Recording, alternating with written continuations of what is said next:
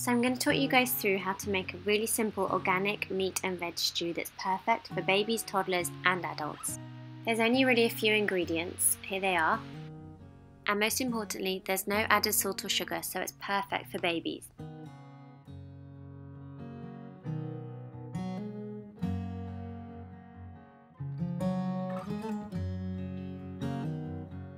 If I'm lost along the way.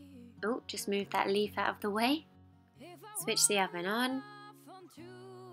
And you know the drill, get peeling those veg. Will you forgive me if I fade when I'm lost and erased? Chop everything roughly. If I cry when I'm blue,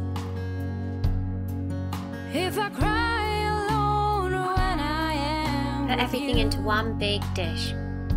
Will you forgive me if I do? If I Don't add the potatoes just yet.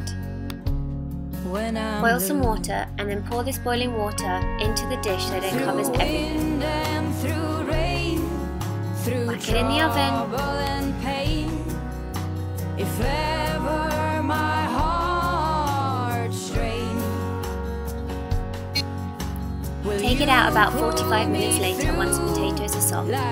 Simply pop it into a Magimix to make a delicious puree for your baby. When I am calling your name, when I am calling your name.